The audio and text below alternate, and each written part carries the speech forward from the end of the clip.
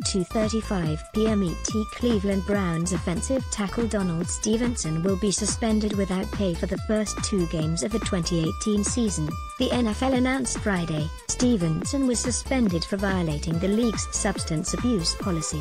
He will miss games at home against Pittsburgh and at New Orleans.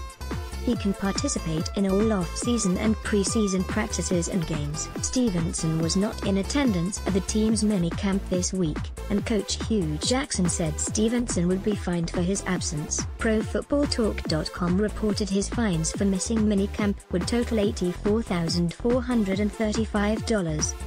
He also had not been seen at the recent OTA practices open to the media. Stephenson played in Kansas City from 2012 through 2015, then in Denver the past 2 seasons. In March, he signed a 1-year, $2.5 million deal to join the Browns. Stephenson has started 37 games in his 5 NFL season. His role with the Browns remains to be determined, though he can play both tackle